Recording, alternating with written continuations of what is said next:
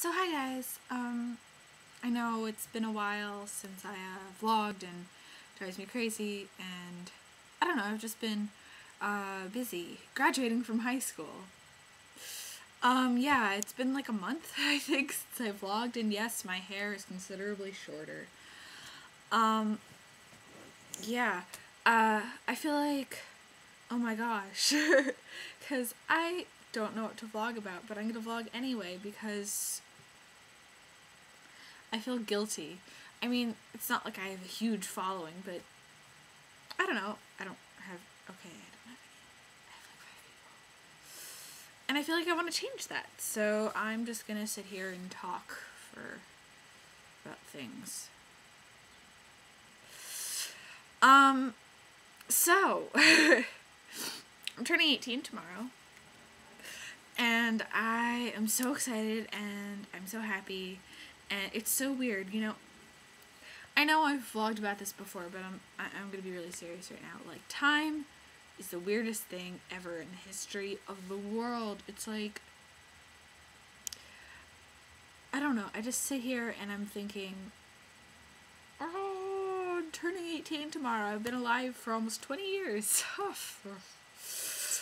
And I felt especially old, quote unquote. Yes, I know I'm only 18. I'm not old. But I felt especially old yesterday because I was talking with some friends of mine, and we're planning to have like a movie TV thing. And, you know, we were suggesting things, and SpongeBob came up. And I, for some reason, had this idea in my head that show has only been around since like 2005 or something.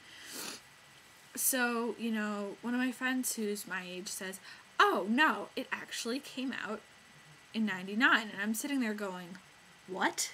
No, bad. What?